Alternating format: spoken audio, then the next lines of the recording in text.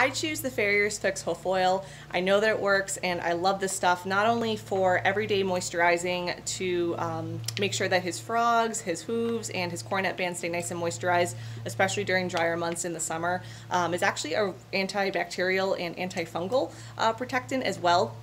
What I have noticed is that when I used to turn out Roddy and he would come inside, he would have some soreness from like some stone bruises and things like that after I would pick out his feet.